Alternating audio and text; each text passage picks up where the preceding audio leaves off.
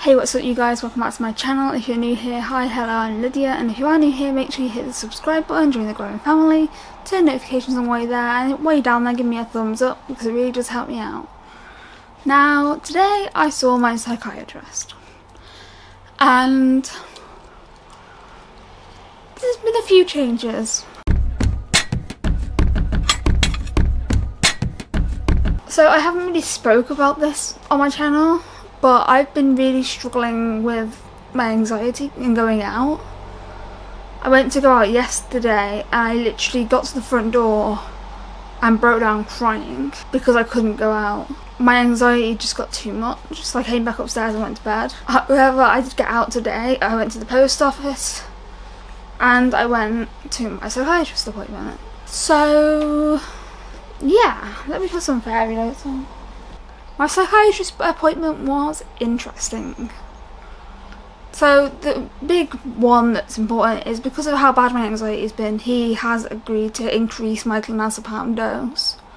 I'm now on it midday, evening, night. So he's added in an extra dose. I'm still on 0.5 milligrams,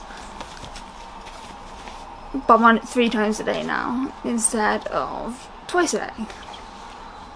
So hopefully that will help. I'm confident it will help because I used to be on clonazepam 4 times a day and that worked well. I've been on it 3 times a day before and it worked really well. I don't really know what's triggered my anxiety off recently. I haven't done anything different. I've been ordering everything in. I haven't been going out to get food. I've been ordering it on Just Eat or eating what they cook downstairs, which is usually something I don't eat, so I don't always eat what they cook. But yeah, anxiety's been a bit of a bitch recently. Yeah, it sucks. I was so anxious getting on a bus today. I should have filmed it. I really should have, because it would have been a very good insight into what's been going on for me recently.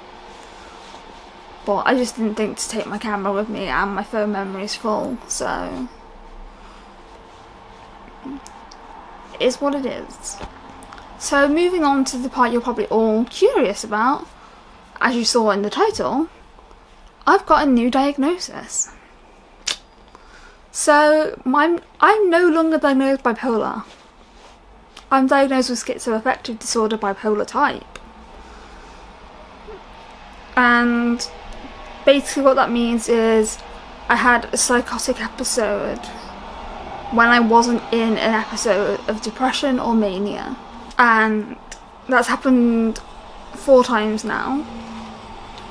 Each time I've told my psychiatrist about it. And I've been given medication to try and reduce that. But I'm diagnosed with schizoaffective disorder.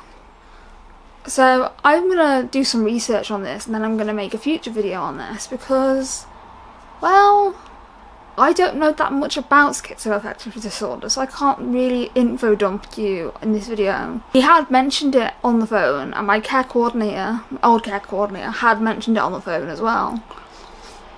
But I don't know, it's a new diagnosis. It's been years since I received a new diagnosis. And what I hope is that now we've got a diagnosis, we can treat the psychotic symptoms a bit better. He did offer me olanzapine, which I declined because I've had such a bad experience with it in the past. If you haven't seen that video, I will link it in the description down below. So yeah, a new diagnosis. Never know what to expect when it comes to these appointments. It's also really fucking hot today. And I'm wearing jeans and a white top. My bra's black though. I need a drink. Give me a drink. Out of my healthy sized bottle. I'm probably going to ask Alana a bit about schizoaffective disorder because she's been diagnosed longer than me. So, Alana, if you're watching this, prepare for questions. If you don't know who Alana is, this is Alana. Her channel's linked on the iCard. and in the description down below. Please go check her out, subscribe to her. She's nearly at 3k subscribers, which is amazing. Yeah, go check her out. So yeah, that's what's going on with me. It's currently, what date is it today? The 29th. It is the 29th of July. So yeah, thank you for watching, and I will see you in my next video. Peace.